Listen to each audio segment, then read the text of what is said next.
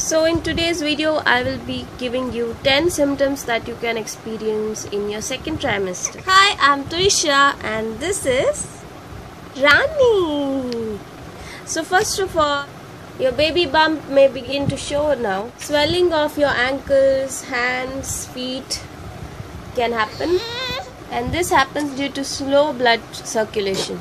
Because of your growing belly, pressure will be in your back and your hips. Number 4, abdominal pain. The uterus is stretching and it may cause pain. Loose teeth, bones and ligaments may loosen up. Nasal congestion, you may get cold. And heartburns, whatever you eat during the day may start burning your food pipe at night. UTIs, urinary tract infections, can happen during this time. Braxton Hicks contractions may also start during your second trimester.